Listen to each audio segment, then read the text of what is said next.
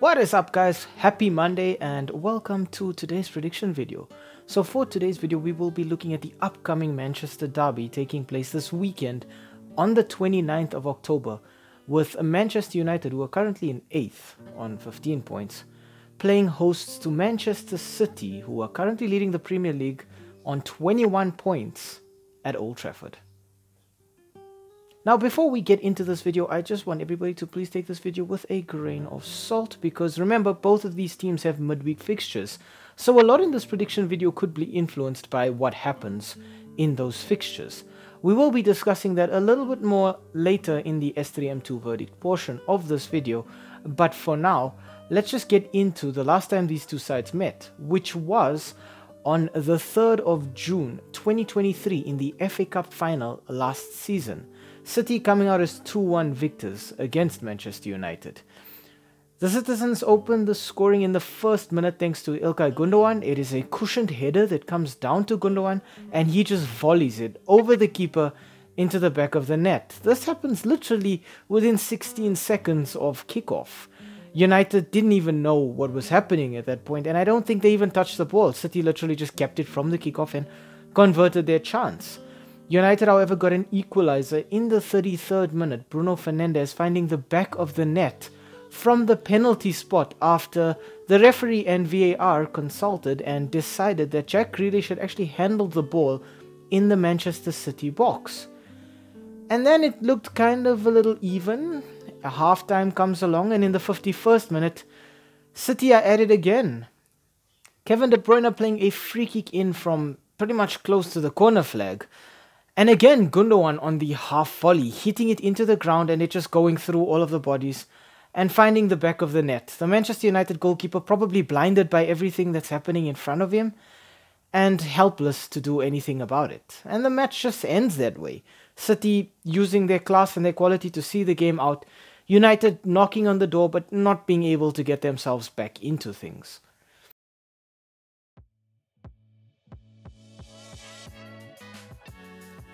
We start our team analysis off with the home team being Manchester United, since this match is being played at Old Trafford. It is 3 wins and 2 losses in the last 5 games for Manchester United. Again, please keep in mind that United would still have to play Copenhagen on Wednesday in the Champions League, so that might change. But I'm pretty sure that they should be going out to get all 3 points there as well. Key players I'd like to highlight for the Red Devils here, obviously starting off with Scott McTominay. Now, Casemiro would be the player that you'd expect to be playing in that central midfield, but he'll probably be missing that match. And I think McTominay will be the one to partner Amrabat in the center of midfield. Now, McTominay is the kind of player who gets weird goals out of nowhere, and he's had to pull Manchester United out of the fire recently. So I think he's already feeling positive and feeling like he can probably get an impact on this match. Next up, I want to talk Bruno Fernandes. Now, 2 goals and 3 assists for him as well so far in all competitions for United. Bruno Fernandes you'd be expecting to play a kind of number 10 role, orchestrating things in front of McTominay and probably Amrabat. And the player he will be looking for up front is probably going to be Rasmus Højlund. Now, Højlund joined United and he's already got 3 goals in all competitions for the Red Devils. But Højlund is supposed to be Manchester United's equivalent of Erling Haaland. It has yet to be seen if he will reach those heights, but I think he's got a pretty decent shot of getting there. It's taken him a bit of time to find his feet at Old Trafford. His best performances so far coming in the Champions League, so don't be surprised if he gets a goal or 2 against Copenhagen before this. But I think Højlund will play a very, very important role for United in this fixture.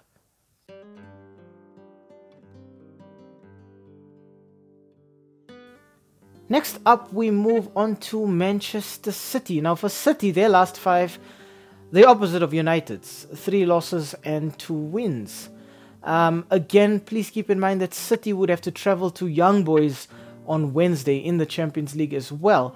But I think for them, it's a formality that they'll probably win it, but it's not even necessary because they've competed and performed so well in the Champions League that I think they can afford to even let that match go. A player I'd like to highlight for Manchester City is Erling Haaland with his 9 goals and 2 assists so far for Manchester City in all competitions this season. Haaland can be a real nuisance for teams to deal with if they don't deal with him efficiently. And I do expect Haaland to be a nightmare for Manchester United to deal with. I think he's going to be harassing a centre-back pairing of probably Harry Maguire and I'm assuming Lindelof maybe. But he's going to make things very, very difficult for them. Now, I think the player behind him is going to be Julian Alvarez with 7 goals and 4 assists of his own for City in all competitions this season. Alvarez and Haaland have sort of struck up some real chemistry, and it's been necessary with the injury to De Bruyne, which will probably keep him out until early next year. And Alvarez has been able to play both goal scorer and provider when it's necessary, both for City and for Argentina. And finally, I want to talk Mateo Kovacic. Now, this is another player that will be highlighted thanks to the absence of Kevin De Bruyne. Now, we already know Gundogan played a very important role in this fixture in the FA Cup. Kovacic was brought in to replace Gundogan, but I don't think he's reached the heights that perhaps the German would have hit. I think Kovacic brings something a little more different to Manchester City. Kovacic is the kind of player who brings a more static playmaking role. He has the potential to play some gorgeous long balls in to his forward players, and hopefully he will be able to do that for the Citizens at Old Trafford this weekend.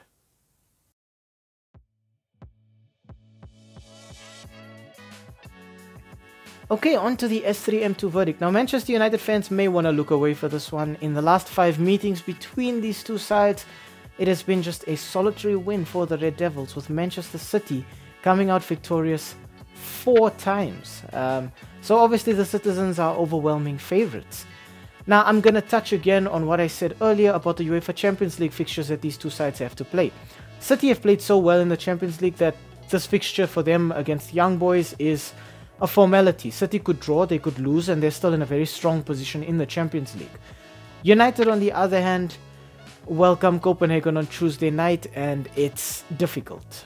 United have no points in the Champions League so far against like Galatasaray, who they would have been expected to win against, and they didn't. It's ugly for United. They're under so much of pressure right now. I do not want to be Erik ten Hag, honestly. Knowing that they're just 6 points behind City, who are leading the race, and United are in 8th, means that there's still pressure on them to kind of compete for the league as well. So while City are competing on all fronts, pretty cool and calm and collected so far, United are competing under so much pressure. I'm gonna actually side with Manchester City here, simply because I think United they kind of have to go all out from here on, whereas City can take things a little easier. I'm not saying United can't win this one, because if you look at it, City play a more static style of football, while United are dynamic. They've got players who will be running all over the show at all times. I think amongst the players that I've named, you can also think Garnacho, Anthony as well, Marcus Rashford. But City in their own right as well, they're looking a little weaker than they did last season against Manchester United, but by no means are City looking vulnerable.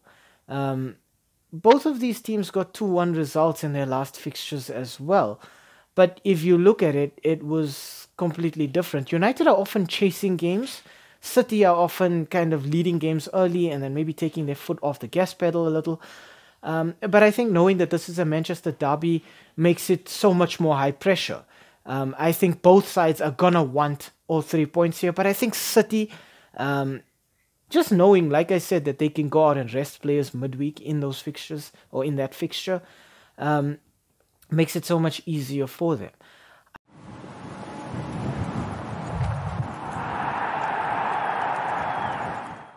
Hi, thank you for making it to the end of this video.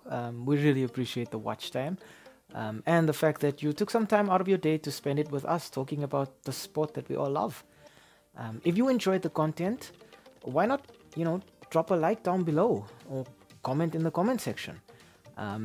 Maybe even consider subscribing to the channel. And I mean, while you are here right now, have a look at some of our old videos too. They should be appearing on the screen right now, along with that subscribe button. So you know exactly what to do. Thank you so much. It really helps with the YouTube algorithm. And have a great day out there. And we hope to see you again very, very soon. Thanks. Stay safe.